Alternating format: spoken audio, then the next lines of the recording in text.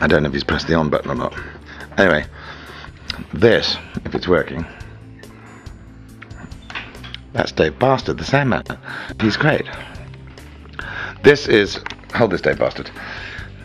Thank you. Dave Bastard's also the cameraman, and he always shoots everything interesting. This is where Queen recorded one of their singles. They came and asked me if they could record Bohemian Rhapsody here. I said, yep. So they did. This is the piano it's done on. Clash were here. Clash. The Clash were here. My favourite band. And I've always liked them. Dug them, sorry. I've always dug them. And I think Madonna was here as well. This is where the Beatles recorded most of their albums. And this is where Rik Mayall is recording his great single. It's gone straight to my heart. What's it called? Noble Britain. England or something. This is where Noble England is being recorded at the moment. And if you don't buy it, you're